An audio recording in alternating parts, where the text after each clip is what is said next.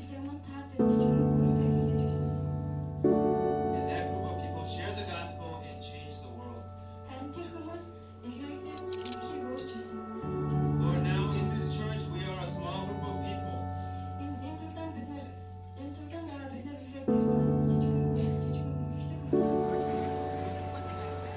Monday, August 1st, 2005, 9:35 a.m. local Beijing time. Praise God, we are on the plane now to Ulaanbaatar. We stayed at a hotel last night, compliments of Air China due to their 5-hour delay. This morning, we left the hotel at 6:30 a.m. to try to catch the 9:30 flight to Ulaanbaatar. Linda, Tim, and Kevin had to fight for our tickets. Between Miat and Air China, no one wanted to give us a ticket to continue. We prayed and God answered our prayers. I think the ordeal with our travel, delay, and tickets helped us become more of a team. We were always so busy, and some of us were so far away that we did not have much opportunity to bond as a team. Thank you, God, for using this ordeal to strengthen the team. There's some funny comments about today. Tim, being true to his nature, woke up with the wildest bedhead. There are swirls, twists, and life in that bedhead. David seems to be the most gaseous. Walter got a bloody nose while the ticket issue was in process. And the manager who was arguing against us for our tickets did not believe Linda's passport picture was really her.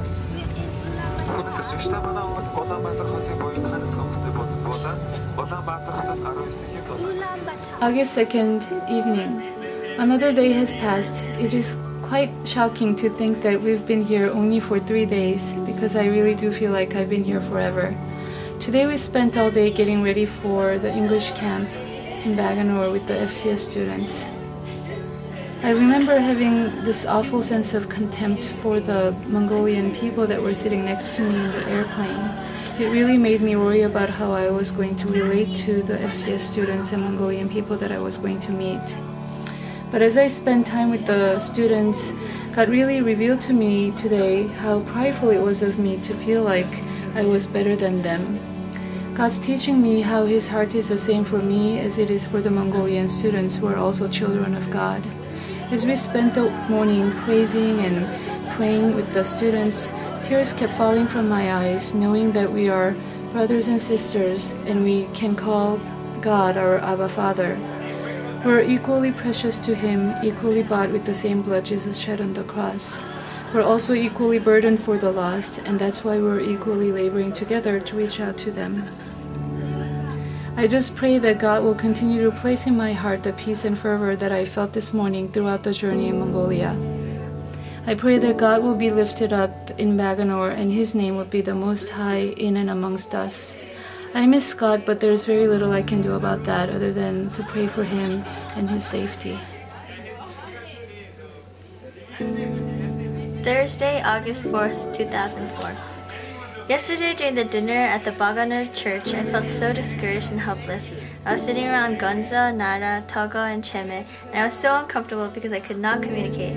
Especially Cheme seemed so cold and distant, and after, I just had a very low feeling of despair. This is the first time this whole trip that I felt this way. Although it's hard to constantly make an effort to talk to and get closer to the Mongolians, it was never so bad that I felt this discouraged. Also, today is the first day of the English camp and I feel so unprepared. This whole trip I've just been so tired and I don't know what to expect. But I suppose I must truly just have faith and just depend on God, because definitely I cannot do anything with my own strength. I'm so weak in every way and I'm starting to miss the daily comforts of home. Just a clean bathroom and comfortable bed. Last night was so cold I couldn't sleep. But at the same time, my missions trip is not a vacation and it is not supposed to be easy. So far it has been pretty fun and easygoing, so I must just exercise my faith. I can't believe that I've only been here for less than 4 days. Lord, please give me enough strength, mercy, and grace to get through this day. Please help me go to the bathroom and be able to sleep well at night. Please be with my relationships with all the Mongolians and help me as I teach the English class. August 4th, 2005. Today was the first day of English camp and it was so wonderful and exhausting and crazy. I felt so unprepared going into the classroom and meeting all the students. They all looked at me so expectantly for good English teaching and I felt so inadequate. But I am so glad that all I could rely on was God. I felt sincerely desperate at some moments in teaching the class or talking to the students with whom I had absolutely no connection with. I really just had to pray that God would provide me the strength and insight that I could not ordinarily have. I am also realizing that in the end, even though I come from a different age group, place, ethnicity, and lifestyle, in the end, all we wanted was some peace and joy. I think seeing that made me feel like this missions trip wasn't impossible, because in the end, humans all want the same thing, peace and joy in life that only God could give us.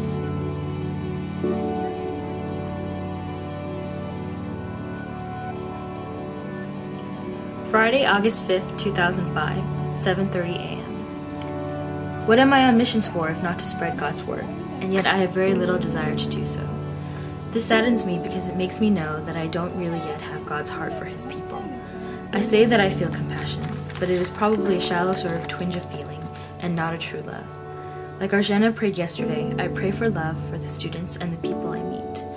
Yesterday, when we came back from school for lunch, there was a drunken man completely unconscious on the other side of the fence. 4 men came from the church and had to carry him away in a car. He saddened me, and I felt so bad for him and prayed for him at the time. But was I really feeling love, or was it out of obligation or revulsion? 10:45 p.m. After the kids went home, but before Team A came back, I sat out on the steps and thought about my thoughts for the day. I looked out at the landscape and prayed, giving all my thoughts to God and repenting of my sinful thoughts. I asked him to show me his heart for the Mongolian people.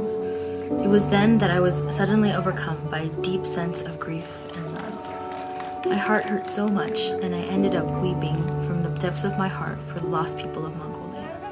Praise God, the Lord truly does answer prayers. May I never forget this feeling. August 5th, 2005, Friday.